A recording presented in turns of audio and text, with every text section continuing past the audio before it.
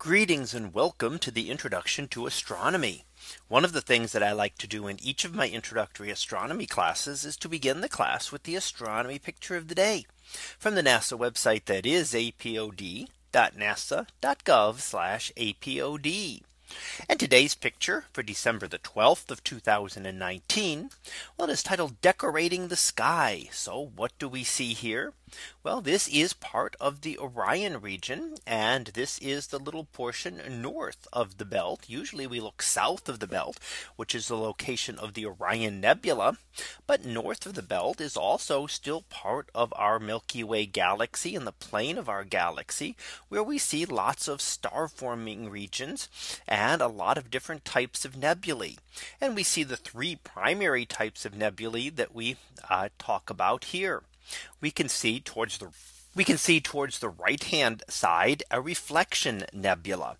Now a reflection nebula occurs when dust around a hot star reflects and scatters the starlight.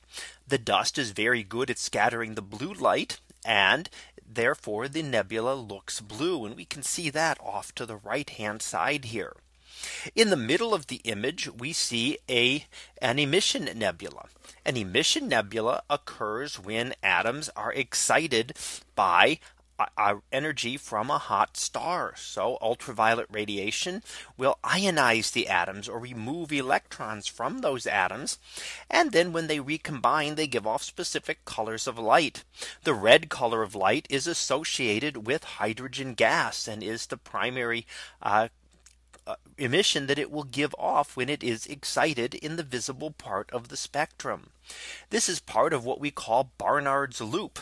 Now it doesn't look like much of a loop here, but if you take a wider field image, as we've seen in the past, you can see an entire loop of material around the area of Orion. So it forms almost a circle around parts of the constellation of Orion, and again is part of a star forming region because it is associated with those hot young stars that are needed in order to cause the gas to glow. Now the other thing we see is an example of a dark nebula, and we see that on the left hand side.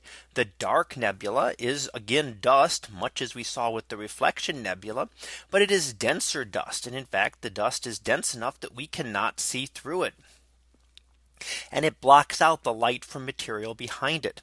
That does not mean it is dense like anything we have here on Earth.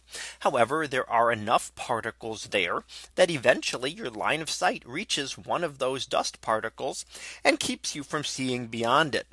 So even like looking through a forest, when you can't see out of the forest because your line of sight would always strike a tree, it's the same kind of thing here. It doesn't mean that the trees are packed one next to the other, but as long as there is a tree wherever you look, you're not able to see out of the forest.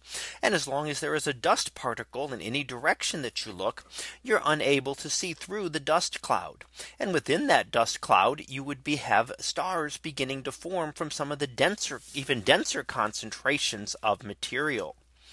Now, if we look at distances, we also see that the objects on the right hand side and in the middle, the reflection nebula and the emission nebula, are much further away than the dark nebula on the left hand side. And in fact, they are about 3 times further away.